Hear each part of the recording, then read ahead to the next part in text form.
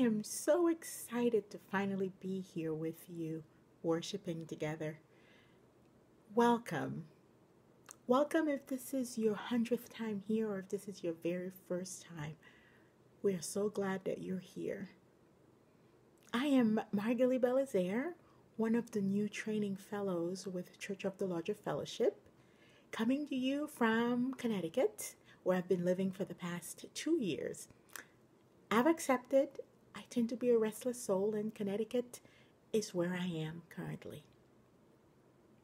I get to tell you what the theme for the month is, and it is persistence. So my colleagues and I will be worshiping with you throughout the month around that theme.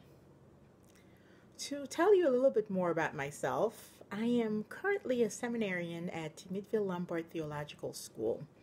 I've just entered my second year. This past year has been a journey of persistence. The most glaring example was over this past summer when I did my chaplain internship at one of the local hospitals in Hartford, Connecticut. First of all, I was the only chaplain intern who identified as non-Christian. And my peers had a difficult time imagining someone who wasn't Christian attending seminary. So it was hard enough navigating through that and just persisting and just hearing over and over how this doesn't make sense or how is this possible, and having to continuously explain myself. But what was hardest for me was dealing with my anxiety around prayer. I didn't realize going in how much stress I would experience around prayer.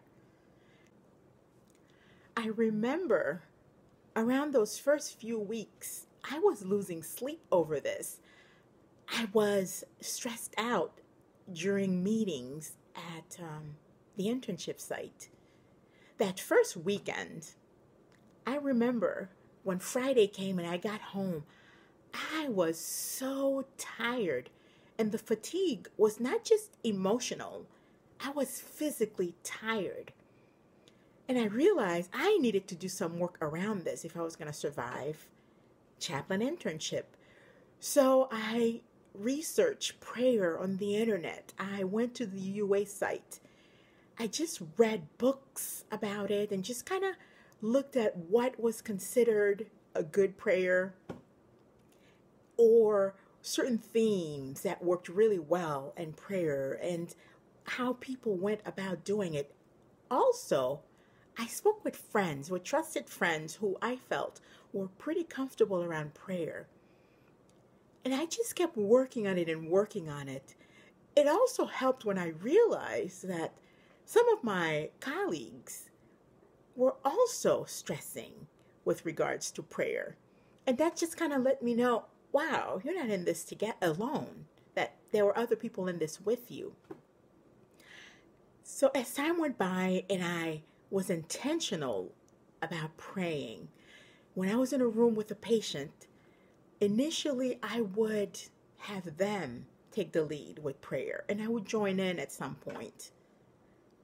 But eventually I realized that the different things that the patient and I were talking about were ripe for the things to include in prayer.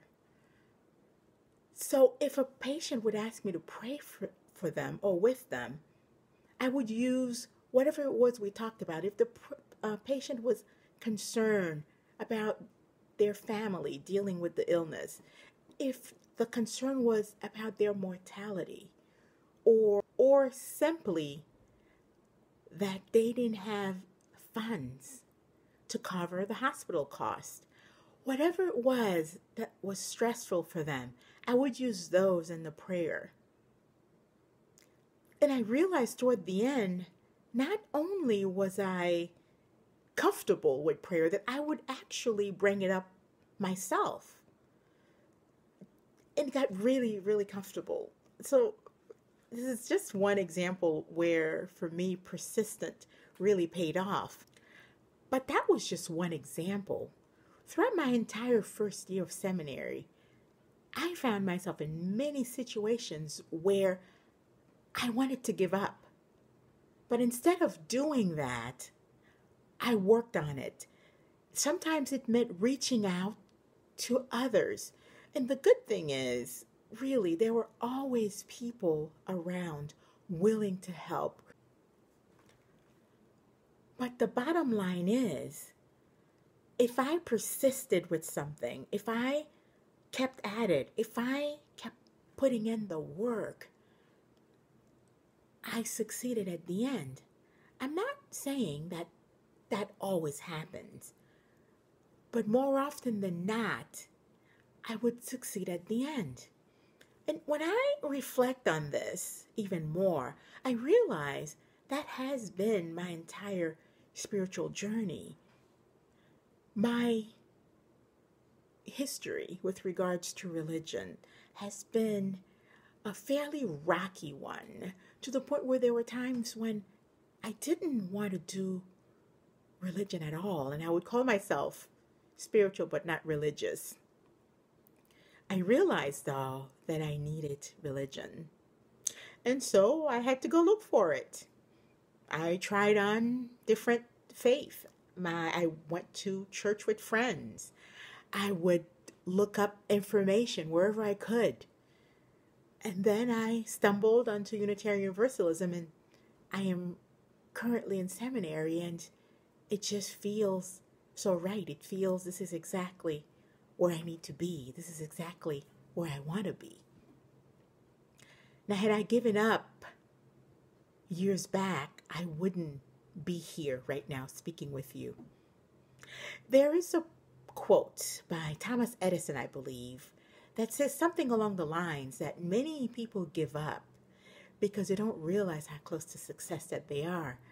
And truly, there is no way of knowing other than persisting. And I hope, as I continue on this journey, that I will remember when I encounter difficult situations, difficult times, that success might be right around the corner. And I am hoping the same for you as you in your own lives come across situations or circumstances that seems insurmountable, where you feel like you want to give up. My prayer for you is that you will find the strength to persist, because success might indeed be right around the corner. May it be so.